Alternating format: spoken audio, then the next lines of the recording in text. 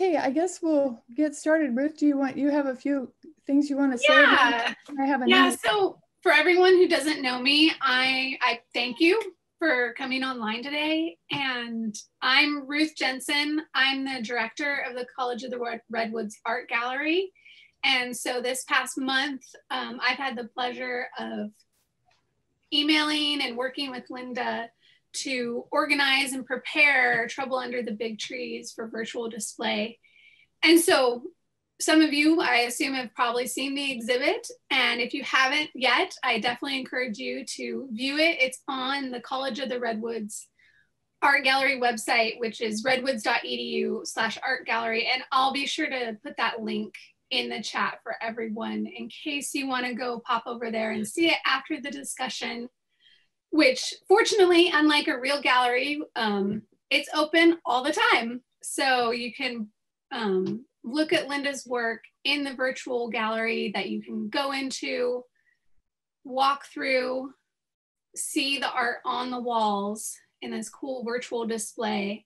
And it will be in that format until November 13th. So after that, that format will be closed to the public. And as gallery director, I also, of course, worked with Linda to prepare and open Trouble Under the Big Trees. I also worked very closely with our curator of this exhibit, and Cindy here definitely served a vital role in organizing and planning and bringing this exhibition to the public to be opened this month. So she's gonna say a few words now. Okay. Thanks, everybody. Thanks so much for coming. I have a few prepared remarks on the topic of redwoods and also Linda's work. This conversation with artist Linda MacDonald is the first in a series of Zoom talks for the College of the Redwoods Creative Arts Gallery. After the talk, there's going to be an opportunity for participants to ask Linda questions. You can either type your questions in the chat box or wait until the end of Linda's talk to ask her directly. Linda MacDonald, born in Berkeley, California, now lives in the rural Mendocino County town of Willits. After college and inspired by the Back to the Land movement, MacDonald and her artist husband moved to a cabin with acreage in the early 1970s. Over the years, she has taught in universities, colleges, art centers, and high schools, and now maintains a studio in her home. MacDonald began her art career as a painter, switched to textiles in the 1980s, and more recently has returned to canvas and paper. She has shown extensively in the US and Japan and has worked in the collection of the White House, the City of San Francisco, the Museum of Art and Design in New York City, the International Quilt Study Center at the University of Nebraska, and in many private collections. Linda's art examines California's coast redwoods, their conservation, appreciation, and stewardship. She works to increase cultural awareness of these magnificent organisms and is also fascinated by the many tourist attractions that cheerfully capitalize on the history and folklore of the great Redwood Empire. My name is Cynthia Hooper, and I'm a professor of art at College of the Redwoods. Linda and I have both had the unique experience of living and working amid coastal redwoods for decades, and I very much look forward to this presentation of her work. Before we begin this talk, though, I'd like to give our participants some information about coastal redwoods and the contingencies they currently face. Prior to California's invasion of white settlers, Sequoia sempervirens' historical range spanned coastal forests from Big Sur to the Oregon border, an estimated 2 million acres. Now less than 5% of the original forests remain, nearly all of it located in parks and preserves. There are currently 1.5 million acres of second growth forests, though, much of it as privately owned working landscapes for timber production or residential development. Coast redwoods are California's most valuable species for timber production. They are a specialty lumber used primarily for decking, fencing, and remodeling instead of for housing construction, where cheaper Douglas fir dominates the market. Interestingly, residential development in redwood forests is actually a bigger threat than logging because housing construction permanently alters the forest's ecology. A logged forest can grow back. In addition to well over a century of intensive logging and human incursion, coastal redwoods are now facing threats by climate change. Rising temperatures have reduced coastal fog by more than 30% in the last 6 decades, but coastal redwoods get up to 40% of their water from fog. Their tiny leaves are designed to be fog drip collectors, with which they both water themselves and all the organisms that live near them. Less fog means significantly less water for these temperate rainforest ecosystems. Coastal redwoods have a long history of resilience to shifting climatic conditions, though, and researchers have recently discovered a lengthy history of climate data embedded in their wood. These core samples tell a story of up to 2,000 years of astonishing resistance to periods of drought, heat, and fire. The climate is changing so rapidly now, though, that coastal redwood forests will eventually need to move northward to Oregon to seek climate refugia, and humans will need to assist them with this migration. As you will see in Linda's talk tonight, Linda's most recent work examines these ancient trees scarring by centuries of fire. Armed with a blanket of up to 1 foot thick bark, coastal redwoods have natural resistance to wildfire, but the climate-driven intensity of recent wildfires are challenging these defenses. Add to that the accumulation of unmanageably large fuel loads from decades of fire suppression in Western US forests. Native peoples of these forests once successfully managed excess fuel loads with widespread cultural burning that attracted game and provided materials for traditional basketry. Reincorporating ancestral forest management practices now could indeed prove effective in mitigating the catastrophic wildfires the West is now facing. Despite their limited geographical distribution, coast redwoods play an outsized role in global climate mitigation. Recent research demonstrates that previously logged redwood forests accumulate biomass more quickly than any forest ever measured. They are extremely effective carbon capture landscapes. Preserving an acre of old-growth redwood forest, furthermore, creates the equivalent of taking 700 passenger cars off the road every year. Redwoods are critical for innumerable reasons, and Linda MacDonald has made them central to her creative practice for decades. The College of the Redwoods is grateful to Linda for this opportunity to hear more about her work. So with that, I introduce Linda MacDonald. Oh, thank you so much, Cindy. You've really given the background, the science background, so that's really wonderful. But I want to just sort of show what I've done through all these years by not showing all of my work at all, but just sort of a little bit of all the different sort of threads that I have been exploring. And I'll talk a little bit about moving to Mendocino County in 1970. And my husband and I were at San Francisco State, and I was taking art, of course, and there was all this agitation going on. There were student strikes. They wanted a Black Studies unit. They wanted not women's studies, not yet, but more ethnic studies. And they were also upset about all the part-time teachers, and that there were no full-time African-American teachers or other ethnic teachers. And so every day you'd go to school and you didn't know whether you'd be able to go to class or not. So I dropped out, and it was the Timothy Leary, tune in and turn on and drop out time.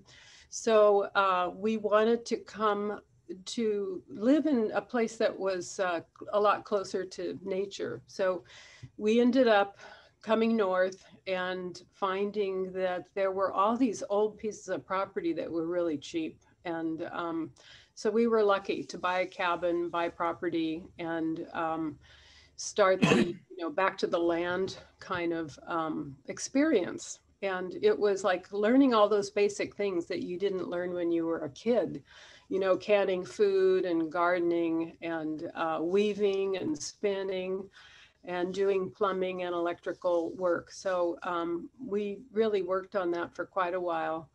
And the property we bought was near Longvale on Covelo Road, and very isolated. It had been a school called La Rue School. a one-room schoolhouse, and then it was an abandoned hunting cabin. So it was really a fun adventure, lots of work too. Anyway, the locals sort of thought we were crazy and called us hill people. Like, why are you living out there? You know, and you know, our ideal was to work somewhat and then do our art, and that's what we tried to do. But we both ended up in education and you know, had a good career in that. But yeah, so let me put on the slides and start that, and I'll talk about them. Oh, let's see.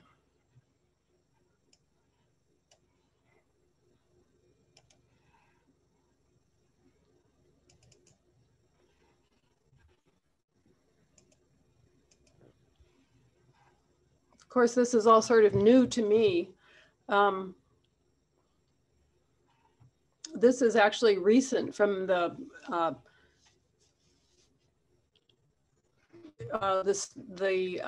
marches in the past couple of years. And I'll show some more of these slides at the very end. But one of the things that I had learned was quilt making. And, you know, that was in my family. It was, the women had learned it when they were from Ohio and from Indiana. And so I grew up with that around me. And with the consciousness raising in the early 70s, it was really fun to see this type of activity, but thinking, oh, I'm really working with pattern. I can use this in these and get away from that grid that to me was really confining. So I wanted to sort of punch through that wall and have three-dimensional space. And I'm showing this to you because I did a lot of painting and making these stitched items, which came to be called art quilts. But I wanted to show you some of my earlier ones. These are really large. This is like 82 by 82 inches, which was fun to do something that big, but they did take a long time. And this was one of the last ones I did because they would take me about a year. And this is 10 feet by 11 feet, all hand stitched and appliqued. I did some painting on it because I felt like whatever I needed to do to make this be really what I wanted to, I could do it with textiles and with sewing. And this was a commission. Otherwise, I wouldn't have made something quite this large. But I soon got into airbrushing on fabric and also hand painting and sort of looking around and thinking, what are the stories that are here? And to me, this one is about you're trying to find your perfect place in the country. And you look for a couple of years and you want the cabin by the creek and you want the perfect trees and, you know, the place for the garden. And you just don't get that. Unless you have lots and lots of money, you get a cabin that's falling apart that has 30 leaks, you know, the very first year and doesn't have a foundation and has rattlesnakes underneath in the summer. And, but you're happy because you're there, you know, and everything is going around and cutting wood that's wet to stuff it in the stove.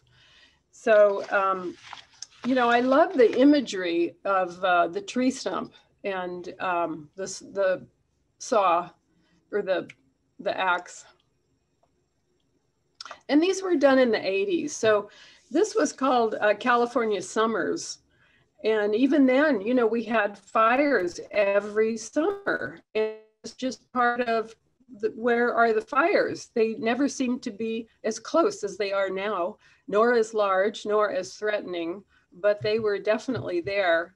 And this shows how, you know, we have built out into these mountains. And even though we're in the town, we're looking out and we see all these little houses and then it's all going to burn. So we've known this for a long time, but, you know, we just keep working on our path of what we are doing, which is, increasing our population, using our resources. And I loved airbrush and the sort of soft quality you get with it. It's just really nice. When I was teaching at the high school, I taught the art classes, but there was an airbrush there. So I would bring it home and try it out. And I got really to where it was very, very comfortable to use.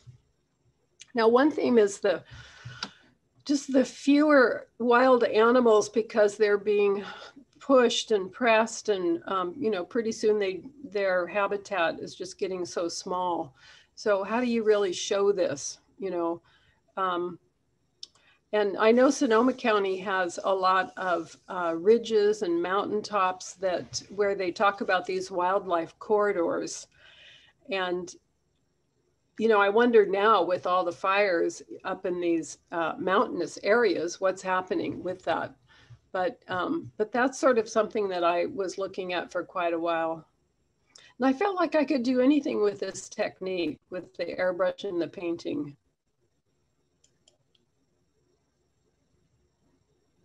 This is Stumps to the City. So we know that, San Francisco was built on the redwood trees from Mendocino County and probably Humboldt County, and shipped down in big barges. And so, we need them as a resource, but it's just not always obvious to people where they're all coming from.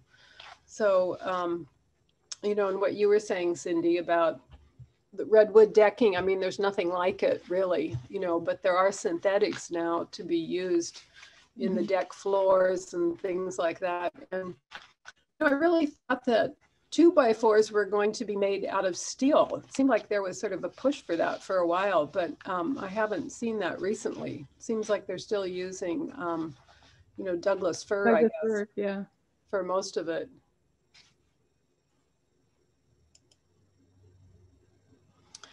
Well, this is going home, and there was a tree stump that was up in the Sierras I saw that had these 2x4s and 4x4s nailed onto the stump, and it was something so just sort of heartbreaking about it, because here these lumber, they were trying to go home, and it was just really something sort of tragic at the same time. And there it was. They wanted to go home to the mother tree. Well, I was teaching. We had moved into town by this time, by the 80s, because we had children, we needed to work. It was real hard staying in a cabin where you'd come home and the place was freezing, just as cold as outside.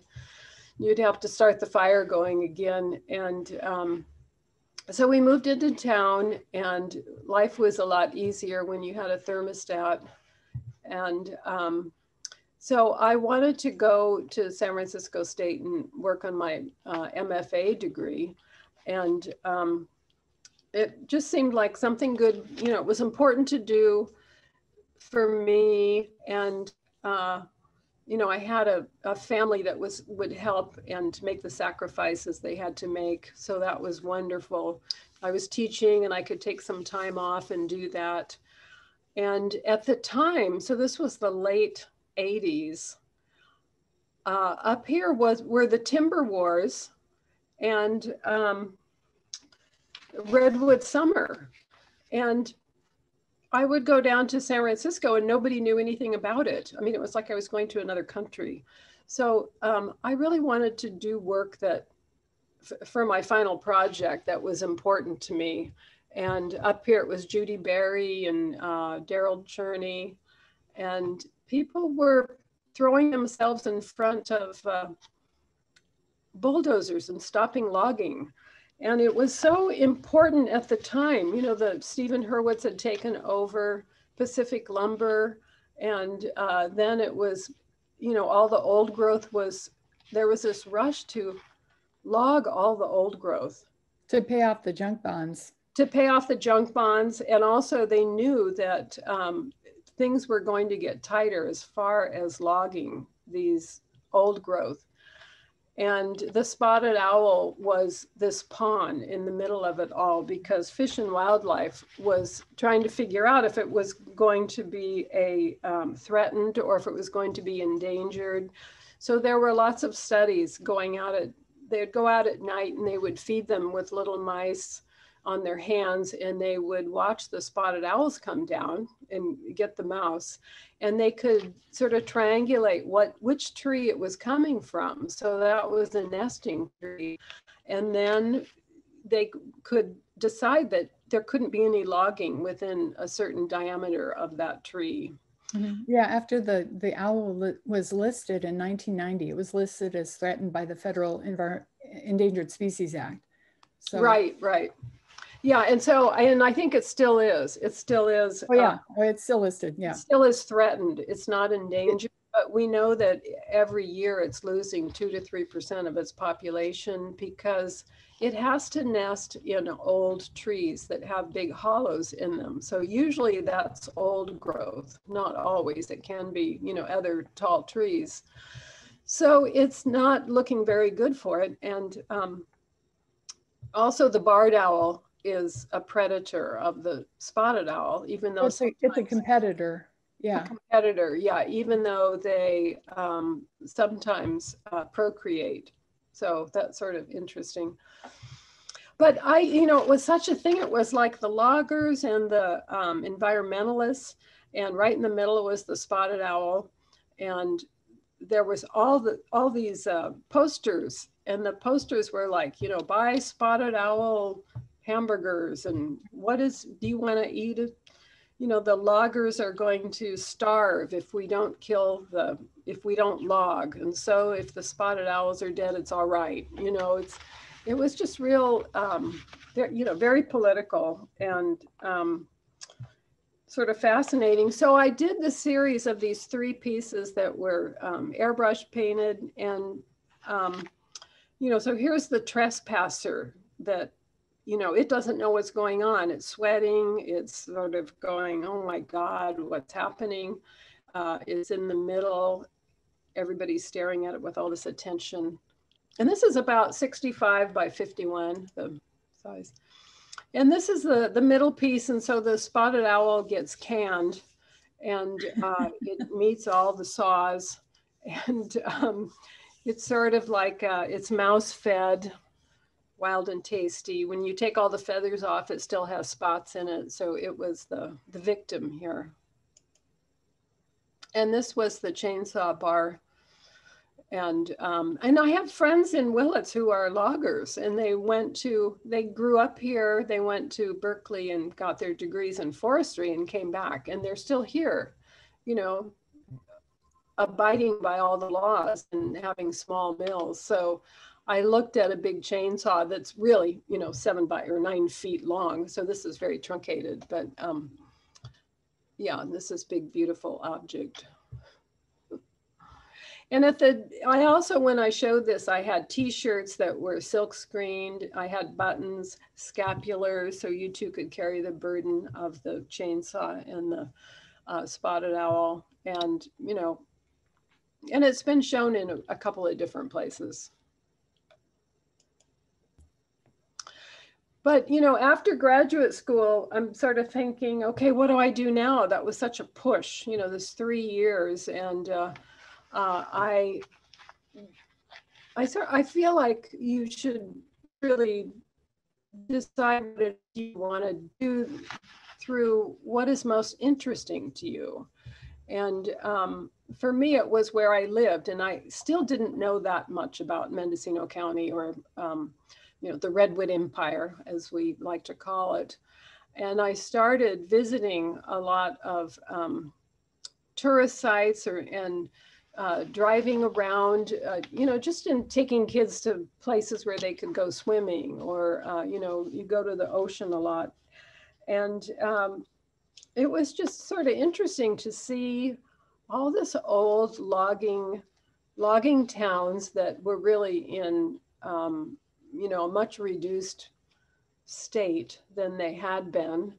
And, you know, try to think about what was left and what they were doing there. Like, say, if you go to Oric and you just see these old buildings, but they're selling lots of chainsaw bears and burls. So they're changing the economy and trying to do something to survive. And I also started buying old postcards on eBay. And I could really focused on the redwood tree postcards and redwood tourist attractions. And I think I've seen every postcard that's ever been printed, and they come up, you know, there's a lot of them out there. So I started buying them and seeing these tourist attractions and what they looked like in the 20s, what they looked like in the 30s, and you could tell from the cars sort of what the age was. So that was really sort of fascinating. And this piece is called Carving into the Primordial. I mean, there are no people in here or creatures, except in the trees in the back, there are some bears because they're waiting to be cut out with their chainsaw, with the chainsaw art. But there's lots of evidence of human activity. And, you know, this stump that's down in the lower right was a drive-through stump that was in, I think, Pepperwood or someplace like that. And it was used as a parking garage for a car. It wasn't a tourist attraction. And then in the 50s, they enlarged a motel, so it was blown up with dynamite. And I just feel like these huge stumps, they are slowly dissolving and changing and rotting. And at some point, people aren't going to realize how big they were because they were just so massive, you know, that a big old American car could just drive through that. And then I've got burls, and I just sort of have fun with the fantasy and the humor and think about the mythology of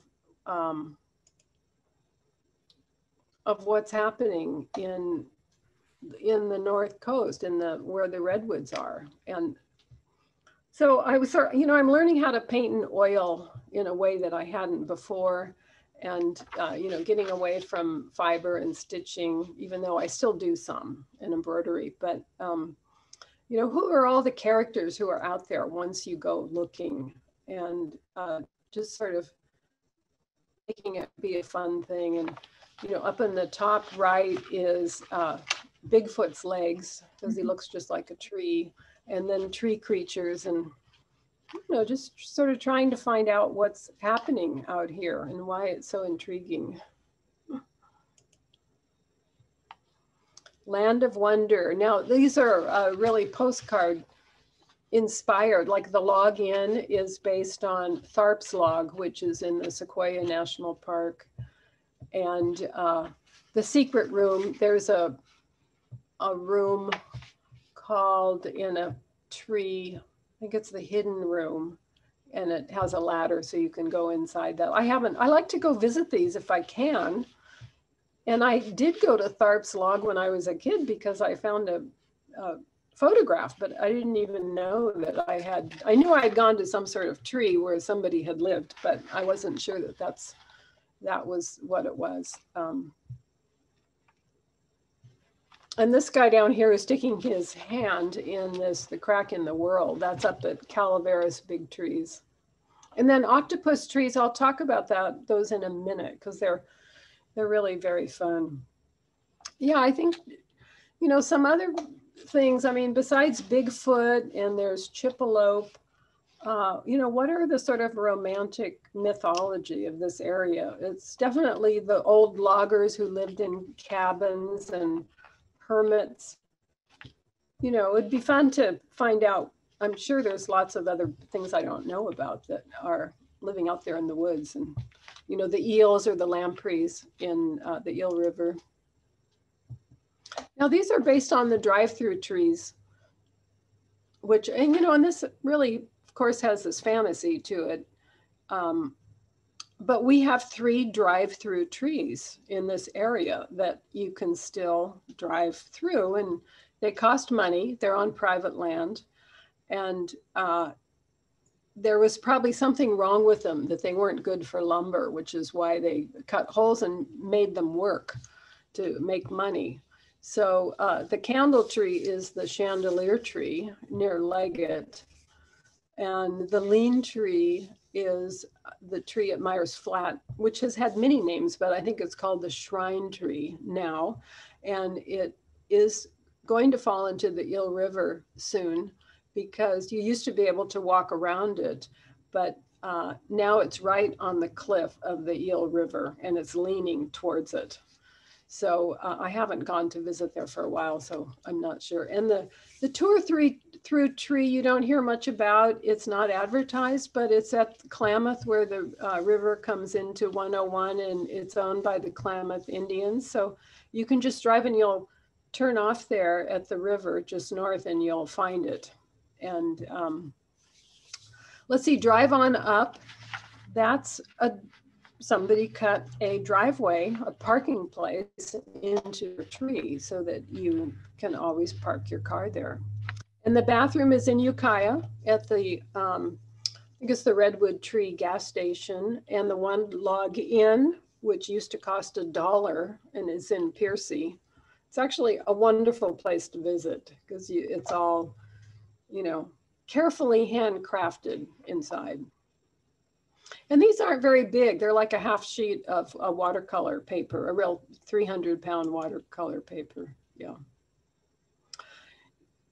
Now the everything tree is oil, and it's based on the sacrificial tree that a lot of times you'll find in places, maybe in an old store. This one was at Confusion Hill in the parking lot. And you see these trees, like in Laytonville, there was the Shady Nook and it had a tree, and everything happens to that tree. I mean, there's lights on them. I mean, this is what they do. They put lights on them, signs on them. People throw things up in them. They're just tons of activity. So I wanted to do that. I wanted to put everything in there, a TV, the marbled murrelet, and just everything I could think of that would like being in a tree. And I used some of the signs from Confusion Hill. The restroom, there was a restroom just like that, carved out of a log, that was in, I think, north of Leggett. You see it in a lot of postcards, the she-he restroom. I don't know where, I'm sure it's gone, but Bigfoot uses it a lot. And we have red-legged frogs down here, and a logger with a chainsaw chasing Bigfoot.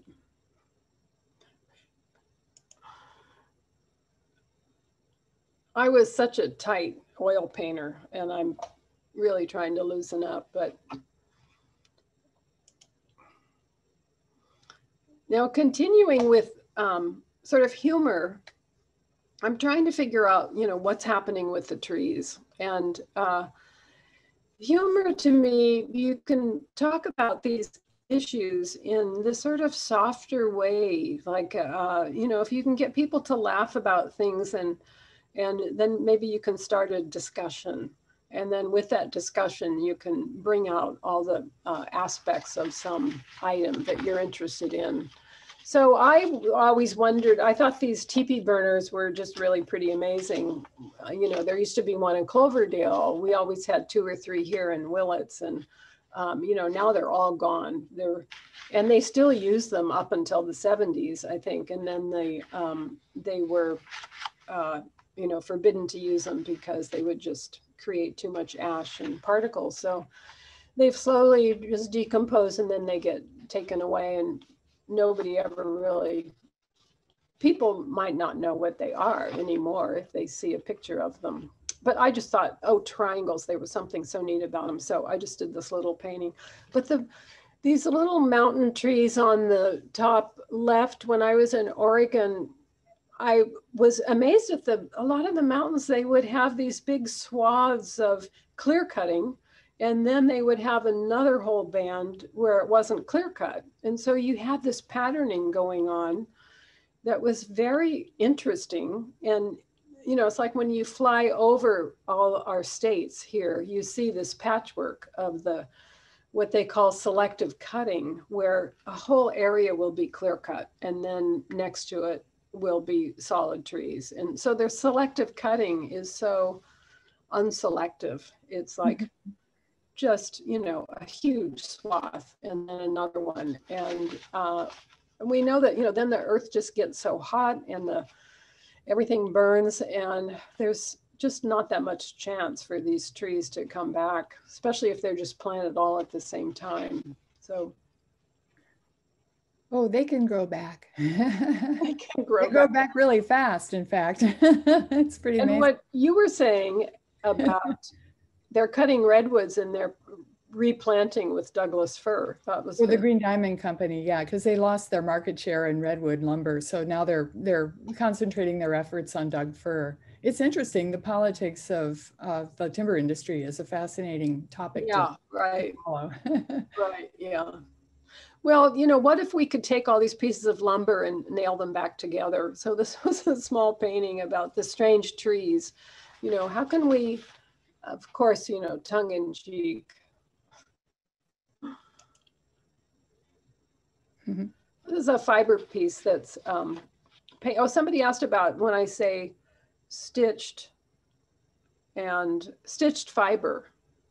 Another word for it is it's a quilt. So it has 3 layers, and it has a batting, a cotton batting, and they're stitched in between. But this, I was doing so much painting on them. You know, they're wall pieces, they're wall art. But this is similar to the animals, that they have a smaller and smaller area that is, you know, wild. And so this is our tree park. We only have one big tree left, and that's part of the selective cutting. Sometimes they'll leave these trees that have cone bearing, you know, so they can spread the cones around and with the wind, but they're also so weakened by just having one tree there. But we're getting more and more compartmentalized, and you know, that's just the way it is. This is even the old growth must work for its keep. And this was sort of based on that tree that was in Myers Flat, because there's no way that they would ever use this for lumber. It's so old, it's so marred. It has this history of being stitched together with, you know, pieces of wood and metal to try to keep it going. And, you know, it's just in dreadful shape, but it's still making us money every day. Mm-hmm. Great. Yeah, the concept of working forests up here is like so prevalent in our region, and has such a long history, you know, 150 years history of really they have to get money out. As being a monetary enterprise, as being something that gain capital from. So. Yeah. And the Save Our Redwoods League really is doing great things with, you know, buying tracts, and especially if they can find virgin redwood. So they're really the major force in protecting the redwoods. Mm-hmm. Now, I was curious about chainsaw bears. These 4 bears are at Confusion Hill, or they were a long time ago. See, and they're all chained up. They're really like, they don't want somebody to steal them. But I find them just sort of, you know, I gave them more life than they really had, and tried to think about, you know, what's happening with them. But there's the wild bear, and doesn't have any clothes on. It's just, you know, primal wild. And there's the sheriff, who is going to like keep everybody in line, and the poacher with the salmon, and the female bear who has a baby, and, you know, 1 female, 3 men. That's the way a lot of movies are. And a chippelope. So the Confusion Hill started this story about the chippelope, the chipmunk and the antelope. So that's one of the local things. And also what you can buy in these tourist shops is sort of interesting. This windscrew, you know, that's sort of made with local wood. And anyway, I just wondered why I have to talk to a chainsaw artist sometimes to see why people buy the bears, the chainsaw bears. Is it now that the bear has been tamed within this sculpture, we can bring it home, you know, like many things, but we really don't want to see them out in the wild? Or is it just that they're the easiest thing to make? You know, sort of like Bigfoot too. This is when no one is looking. Maybe they have a secret life, I would hope. And down by the river, they're the mother and the wild bear are having fun. Must be the dad, the wild bear, and the two are fighting with their chainsaws. So I did some other ones of this too. You know, I just want to give you sort of the flavor of it. And you know, it's funny, you think chainsaws are so destructive until you try one, you know, until you learn how to use one, and you're like, whoa, power. Well, these that they use are these, they're real pointed. So they're powerful, amazing devices. Yeah, right. I don't think I've ever, I think I cut something once, but now they have electric ones. Maybe I'd be more inclined to give it a try. Yeah.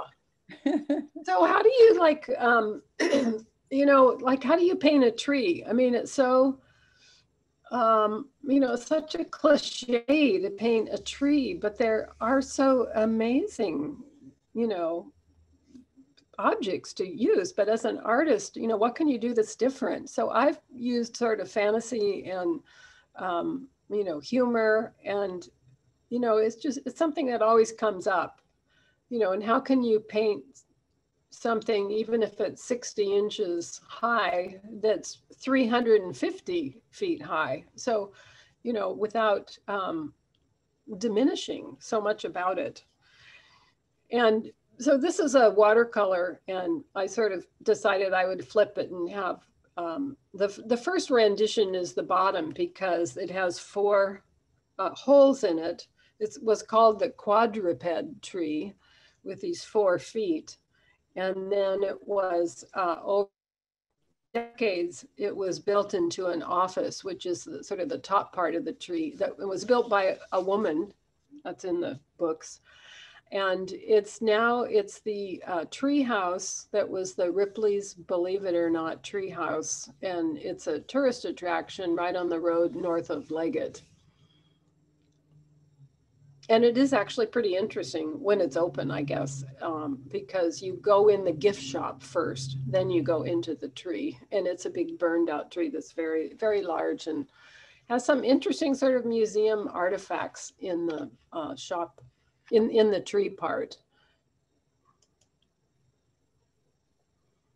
Wedding cake. So a lot of the trees, when they're cut, just part of them will fall and then they'll cut it some more. And then we always have that growth that comes out. Not always, but this is sort of the beginning of the octopus tree with the roots coming down and looking like octopus legs and going over everything. And then the roots will go down into the earth, but they're probably a different species and not like the tree at the top, not another redwood. Like a Sitka spruce, I think you were saying. Yeah, and I'll show those drawings with the Sitka spruce. Yeah. Mm-hmm. So this is a fiber piece based on a story. I like to, you know, I like to sort of get, if I'm telling a story, it's just usually a story that I'm sort of invested in. This was a you know, California red-legged frog, and at night it was being moved from a pond to another sort of marshy pond in Sonoma County.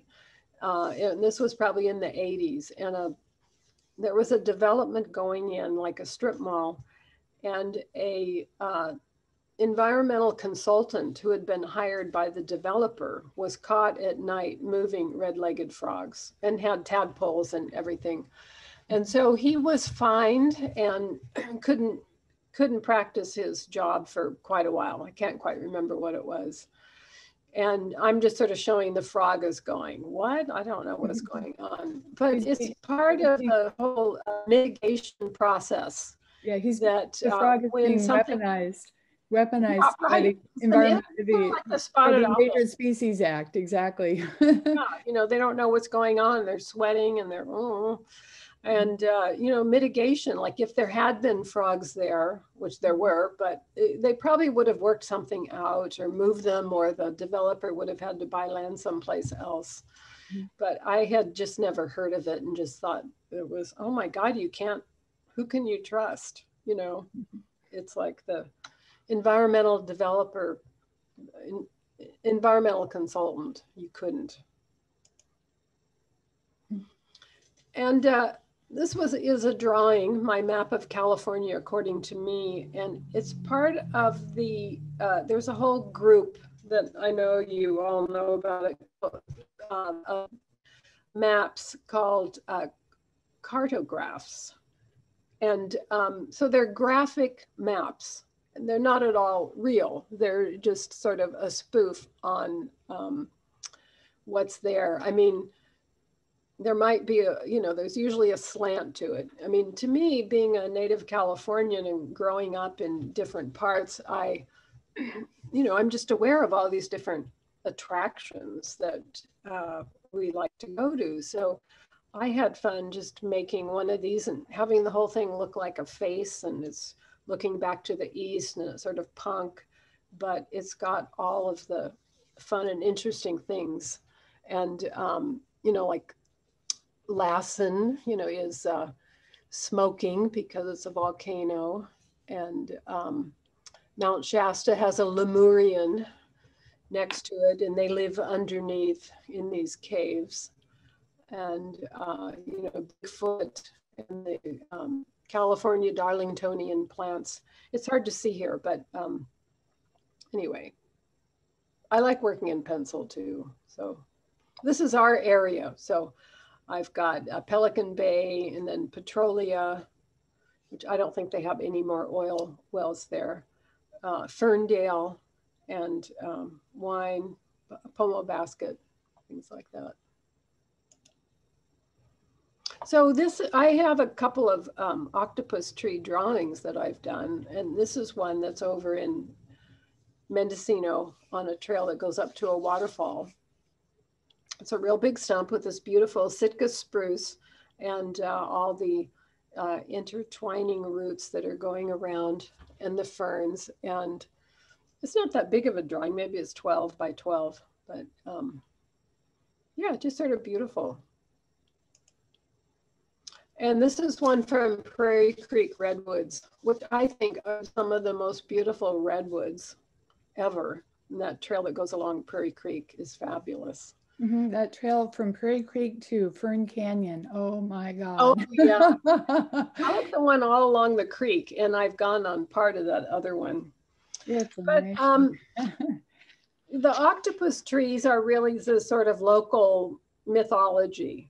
And if you Google octopus trees, you will get to Pacific tree octopus mythology. So it's a website that is a spoof website, and it will tell you all about these octopuses that live in the trees, because the branches come down and mingle with the tide pools. And then the octopus climb up and they eat things up in the trees. So it's really sort of a riot to go, you know, look at them. And then you can find old postcards that show octopus trees. And, you know, it's one of those things that you discover when you're walking around in the state parks and the national parks in this area. So another mythology. But what'll happen is this log eventually will rot out, and you'll see the octopus tree, Sitka spruce, just sort of standing there with nothing underneath. And then it'll start walking. So this last series is what I've been doing recently in the past like 8 years or so. And I had a couple of people have asked me that you know, why did you change from doing these sort of mythology and redwood tree things, and now you're doing something that's much more directly connected, realistic but not realistic? And I had really felt that people were getting it, that we had all these environmental problems, and that more people were believing in global, in climate change. You know, I'm not really quite so sure anymore, but and maybe it was retiring from teaching all the time. I started hiking more and just felt like I could wander around with my camera and my sketchbooks and find out what was out there, always surprising things. So I started, this is from Hendy Woods, this tree. So I keep track of where the trees are, and then photograph them and come home and work on a 30 by 22 sheet of Arches hot press. And then some of them will become oil paintings. I'll do that also. So I just became enamored with the big trees that have been burned and how you can go inside them, and they're all unique and just incredibly beautiful. And this is called Entrance. And those burn marks are evidence of forest fires and wildfires that happened like hundreds of years ago, which is right. Amazing. Yeah. It's like a record of climate in the bark. Right there in the bark. Yeah. Yeah. And I start painting, and my colors just sort of go in directions where I'm not sure what I'm doing. So it's always sort of a surprise to me. And I just put the watercolor down flat and just sort of let it dry, let it pool. And there's something about the hot press paper, as it doesn't absorb right away, that I really like the hot press.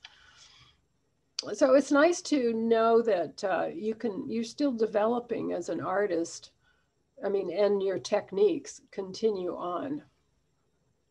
There isn't any place where you have to stop. So this one you can sort of see a little bit more around it, and it looks like it's still burning, but it's not. Whoops. And the redwood duff is extremely beautiful. It's, you know, paintings within itself already, and it can just be thick and thick, you know. So another interior that was very light, and I'll start getting into like a purple or something, and all of a sudden I'm going into pink, and I feel like I don't really control exactly where it's going, and I don't want to. Now this is an oil painting. So it's similar, but it has sort of a heavier feel to it. It also is based on a lot of graffiti, because when you go to a place where a lot of people can get to, like a very well-trodden path or a loop, like Dyerville Loop, say, or you will have so many people there. Those are the places that have all the graffiti. But they have a charm within themselves as we look at it and just think, oh, it's texture, or it's, you know, it's added to it. And, you know, like the drive-through trees, they're totally graffitied inside. Mm-hmm. They're just like, you know, solid graffiti. Yeah, it's like they're historical documents. Yeah, right. And when you find old petroglyphs around here, and you see, you know, the settlers in the 19th century, they, you know, carved their initials and names into stone. Mm-hmm. And I like having a few branches. Sometimes it'll give it scale. This is called proximity.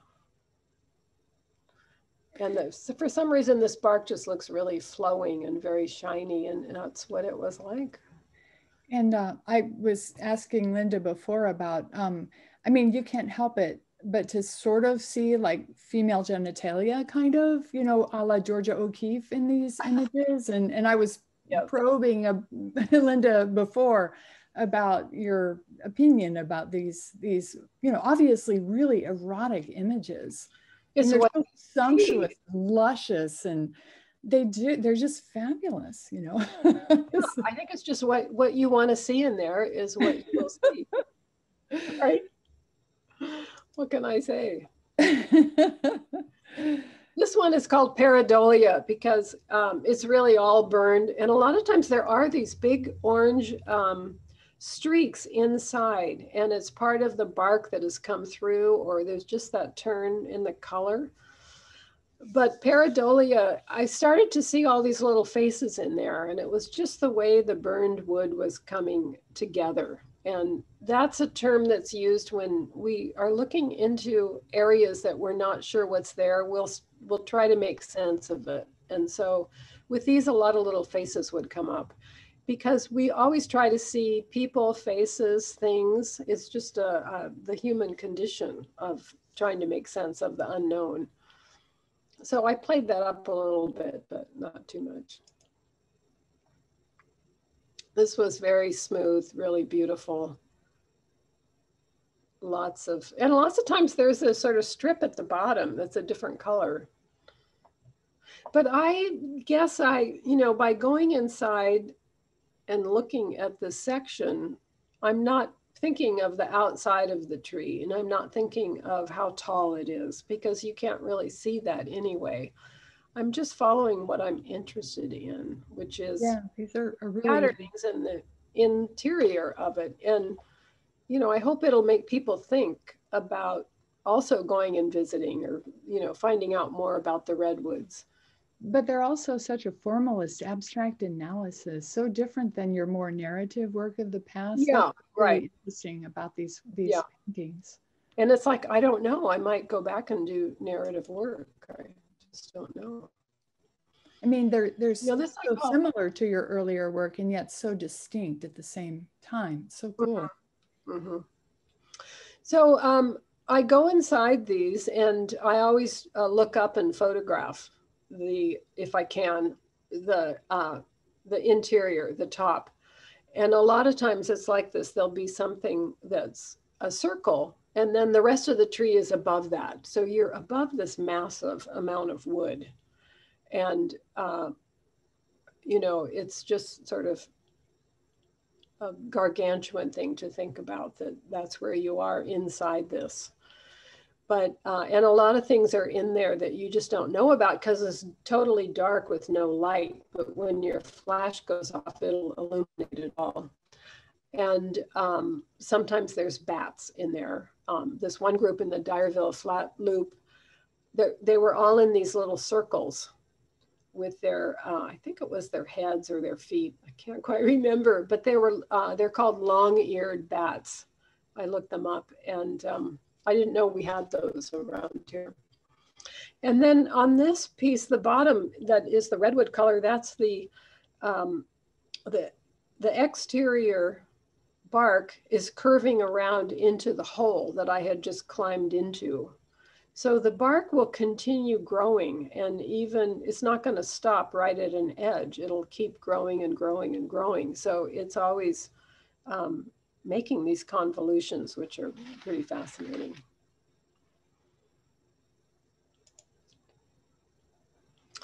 Now this is something totally different than the trees. When I go on hikes, I always am, sort of attuned to seeing something unusual. So this was at Prairie Creek Redwoods. It was the Skunk Cabbage Trail. And so I was with some friends. And as soon as we started on it, we saw these eggs that were glued onto these zip ties on these branches they were, I don't know, 6 to 7 feet above the ground. And we saw 4 or 5 of these trees and they looked like Easter eggs, but they were big. They were like, chicken eggs. So we photographed them and there was no signage. So we had no idea what this was. And then when we came back and we drove through the south part of Orick is the visitor center, we went there and because we went to the small visitor center at the Prairie Creek and they didn't know anything about it. So we talked to the ranger and he said, oh, Humboldt State has a program and they are trying to train the corvids in the area. So that's the ravens, the crows, the Steller's jay, the scrub jays, and I don't know if there's anything else. They're trying to train them not to eat eggs that they find in trees.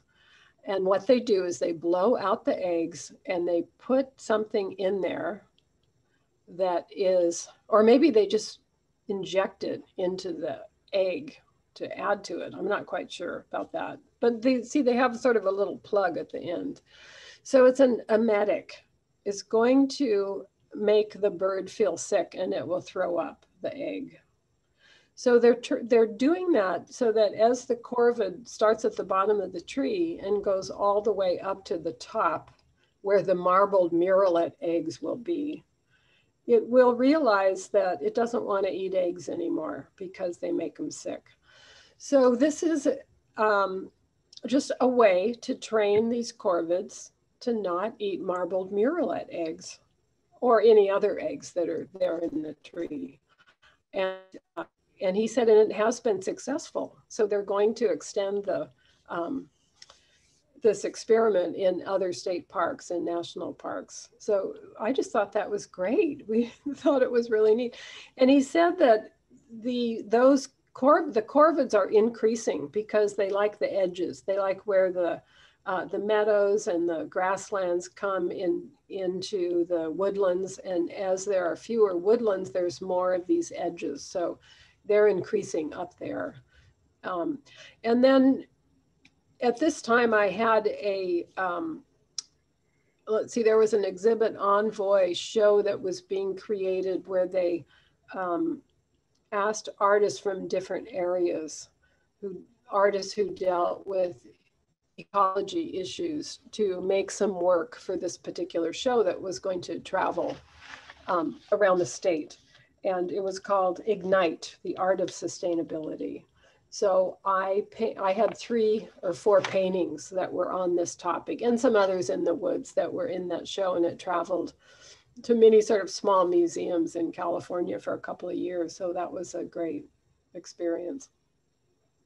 Anyway, I'm done with the main slides, and now I just have 3 more of the political signs when my friends and I marched in San Francisco and in Oakland.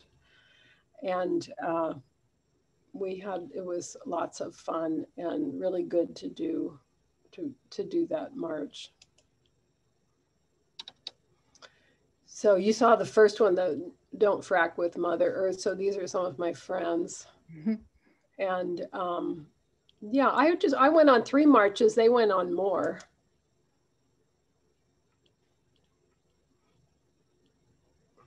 I also have one that says, vaginas vote. Yeah. And this one, Mother Earth came and walked with us for a while. So that was fun. And we didn't know her, but we had a great time talking with her. Yeah. I love these signs because they really like integrate your artistic practice and your activist yeah, right. side, and yeah, your advocacy for various social and ecological issues. It's so cool.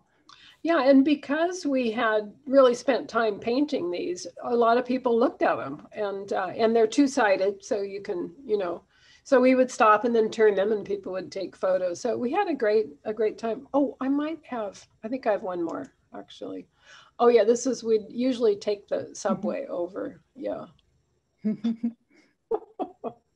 Okay, so that's it. And yeah, I mean, we can have some questions and or whatever, I guess. Cindy, how do you want to do this? Oh yeah, we can have questions. I was just thinking about a few things when you were giving your awesome presentation.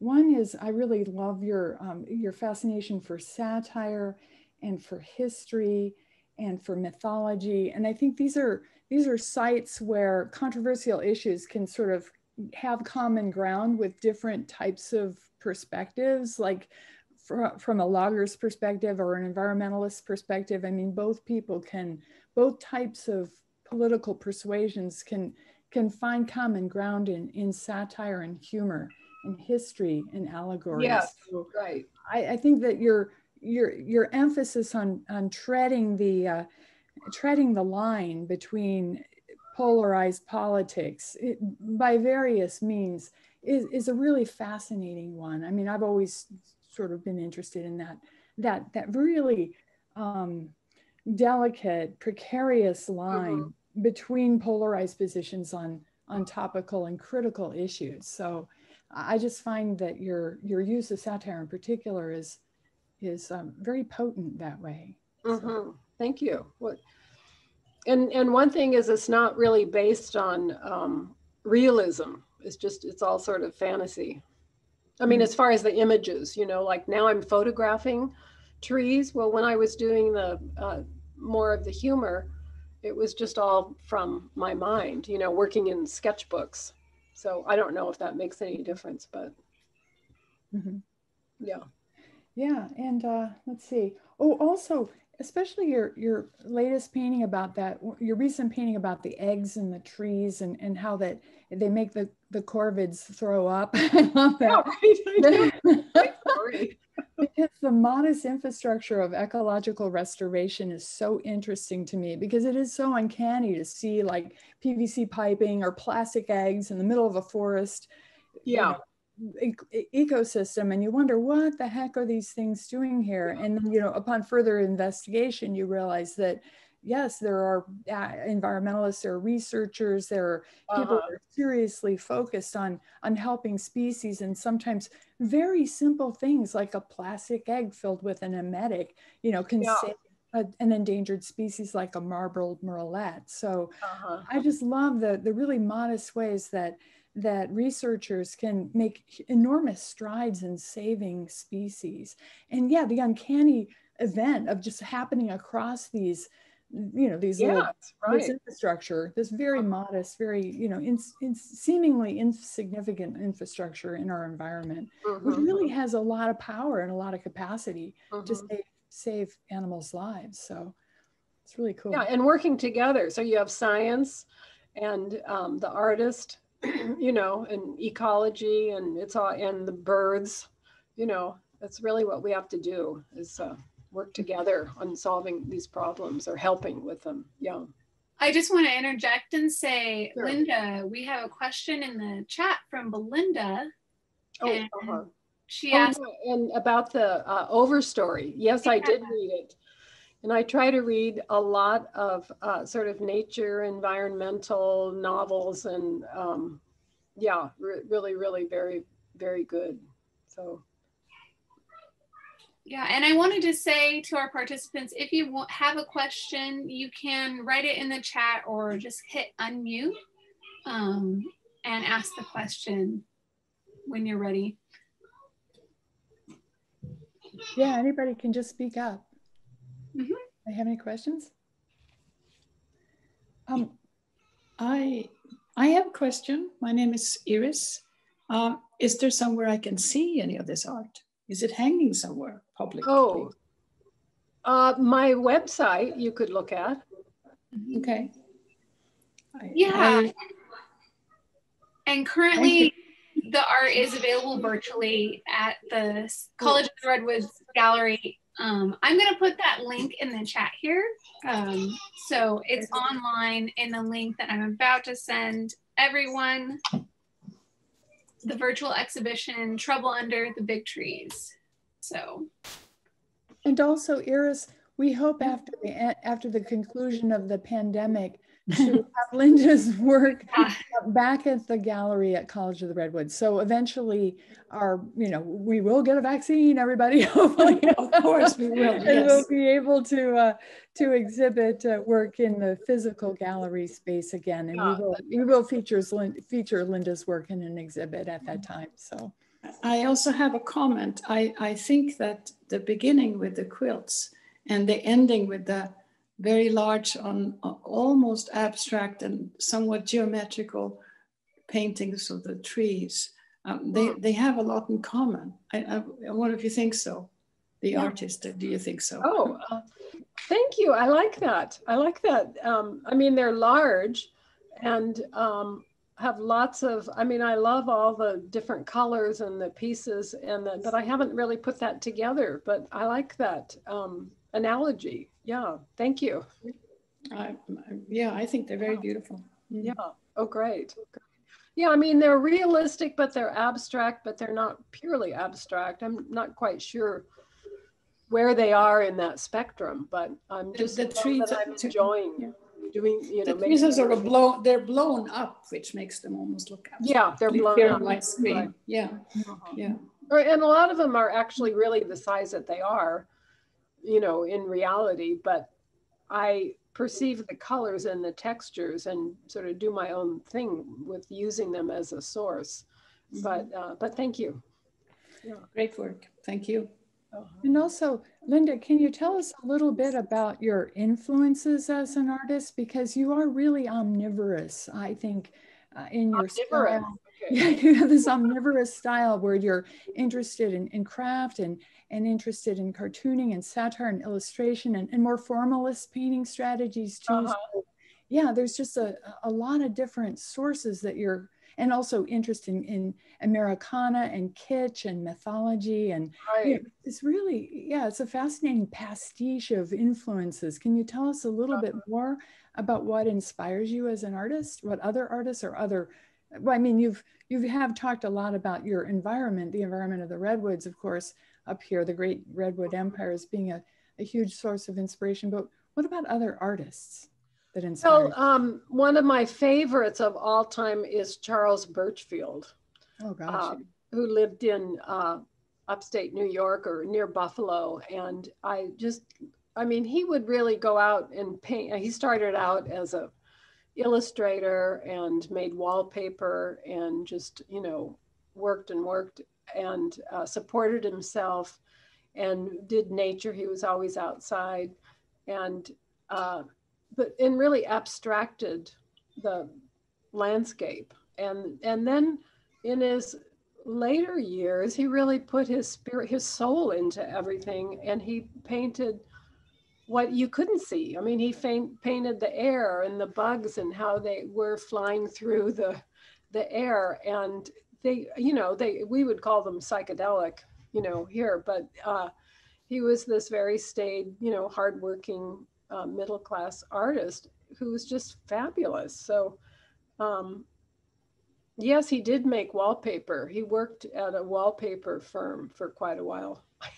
So, but I have like 3 or 4 of his books and I periodically just look at them and get so inspired, you know.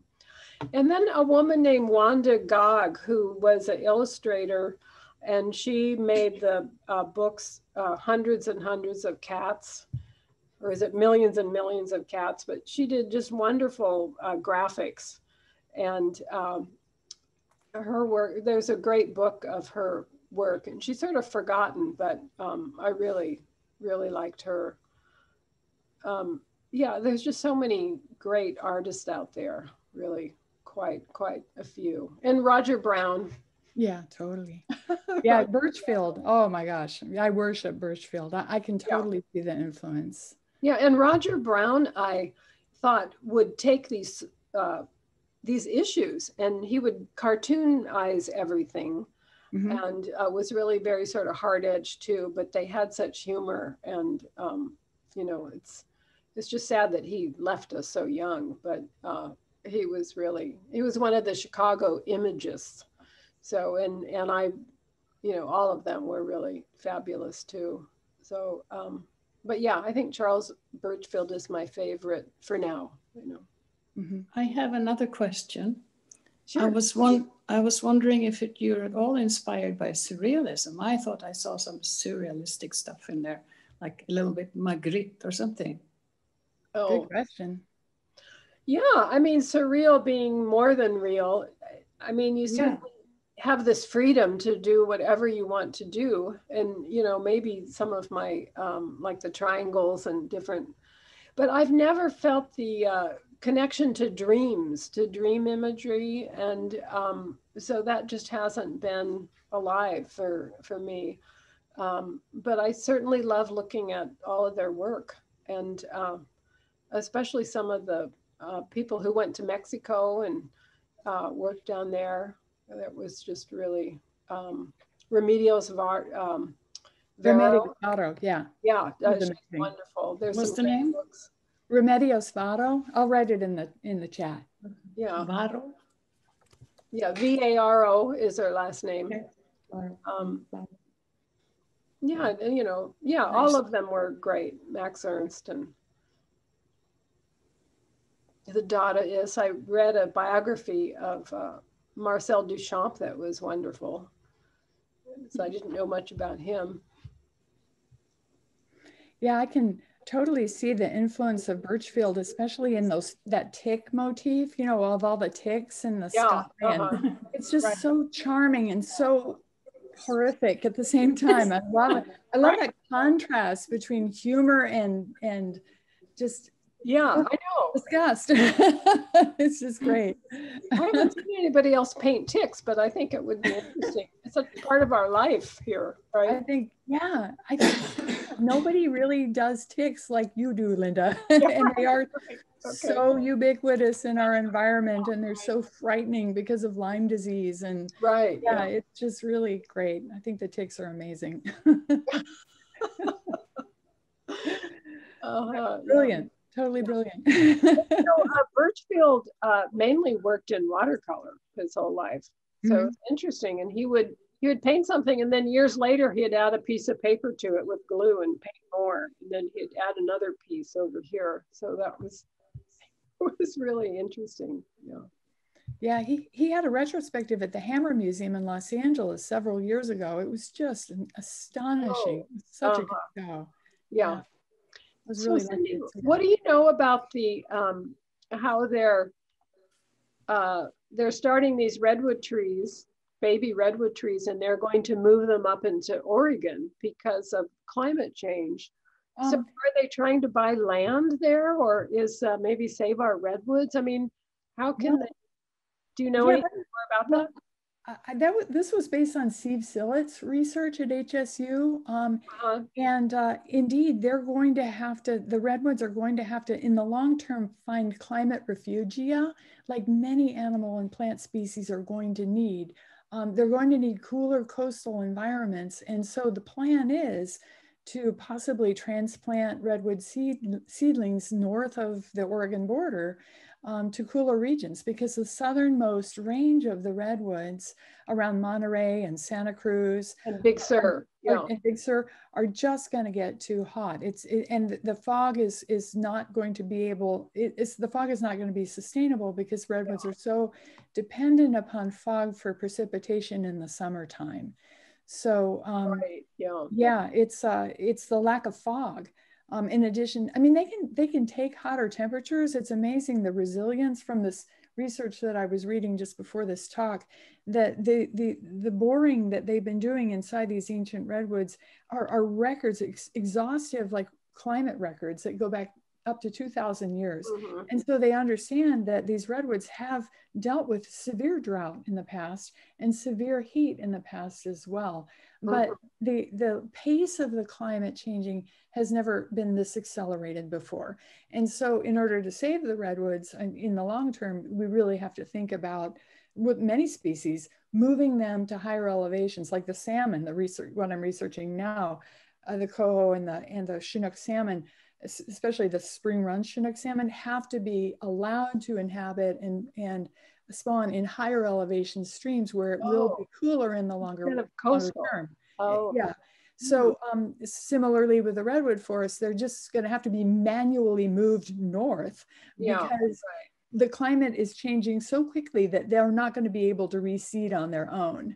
They won't be able to make the move without human intervention, which is an astonishing idea. It's terrifying, and it's gratifying that there are people and researchers that are working on this and thinking that far ahead for the future of the Sequoia sempervirens, the coastal redwoods. So it's really interesting stuff. We used to have redwoods in the Santa Monica Mountains. Yeah, I saw you. I'd never heard of that. Yeah, there is records of that. I mean, there's actually, I think, 1 or 2 redwoods currently in Topanga Canyon. They might have been planted though. They're planted. Yeah, they don't grow very well, but they are there. But no, they, I don't know if it was 1,000 years or 1,500 years, but there is record of it that they were throughout the Santa Monica Mountains. And people are trying to plant them all over the world. in England and, all over they have them. So, and they were once ubiquitous. I mean, all over the world, hundreds of millions of years ago, they're a really ancient species. So right. yeah, it's fascinating, to learn more about the history. I mean, here they are right outside my window, and I haven't really thought that seriously about them until your work, and this talk sort of inspired me to investigate a little bit further. So thank you, Linda. Thank you. Yeah, so many more questions. And if you know of any other mythology that I'm lacking. I think you covered a lot. I keep looking. Like, have you seen any octopuses up in the trees? Yeah, I think I have. The Sitka spruce growing on the, the mother stumps. Right. They provide so much nourishment for so many they could species. crawl from the tide pools up into the trees, doesn't it? And find, I don't know, something growing up. I don't know if I've seen that. I'm really happy to have that new way of looking at those roots growing over the stumps. Yes, right. And calling them octopi. Yeah. Mm-hmm. Does anybody know of a area called Skeleton Park that was north of Crescent City? Because I have some postcards and they say Skeleton Park, like it's a state park, and there's some fabulous old stumps there. And the last time I was in Crescent City, I asked somebody and they said they'd never heard of it. And I showed them the postcards and they said, nope, I have no idea. So it was probably, part of some other park now or something, or maybe, but you guys haven't heard of it. You live further north. Okay. Are there any more questions for Linda? I have a question. Oh, good. Hi. What is this burning tree behind you? Yes, that's a good question. Yeah, right, Cindy. It's very worrisome. This is an image from Big Basin State Park from last summer, and I swiped it off the San Jose Mercury news site. Oh. And it actually demonstrates an old growth, there it is, wait.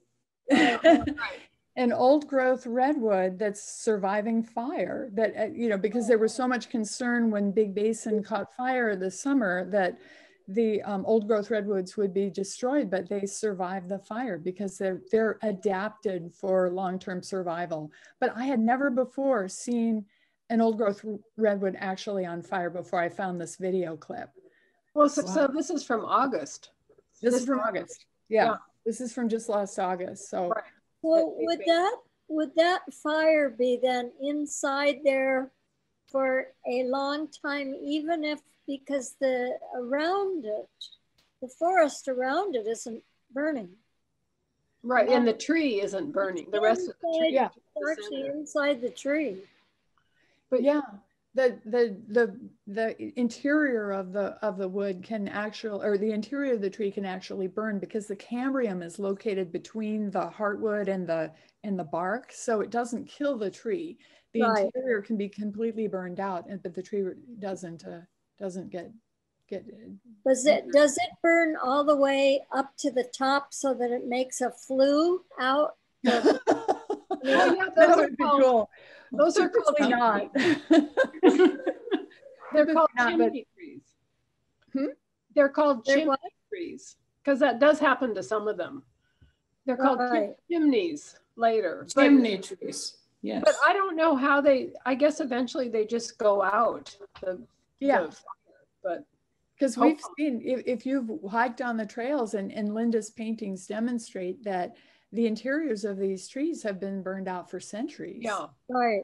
And they survive. It's a miracle. It's absolutely amazing. And yeah, Lulu, I just had never seen, I'd seen the remnants of redwood tree fires, but I'd never seen the interior of one actually burning before I happened upon that. Yeah, I hadn't either. So. And then I played it as a loop for my backgrounds. It's great. You should put it. It's like having a fake fireplace. Yeah, totally. The Yule log. Or I can go like this and like look like a witch, you know. Yeah. Right. Actually, Linda, you didn't show your newest painting. Oh, you mean the one I'm working on now? Right, the one behind you on the wall. It's not done. Oh. Is that the one you sent me? Yeah, but I'm letting it dry and I'm going to paint. It's going to be much more yellow in the background. It needs to be lighter. Okay. So it's not, and then I have to photograph it. So. Right. Yeah. Okay, I guess we're ending. Are we signing off, Cindy? Yeah, I think people are starting to say their farewells. Yeah. Are there any, we're just about at time, but if there's any remarks that anybody wants to make or any last. Well, where it says 34 chat, did we answer those? There were, people signing off. Oh, okay. Thank you. Okay. Mm-hmm. Great. I just want to thank everyone so much for coming and thank you so much to Linda for sharing your work. Yeah. It's just really beautiful. Oh, great. Beautiful work.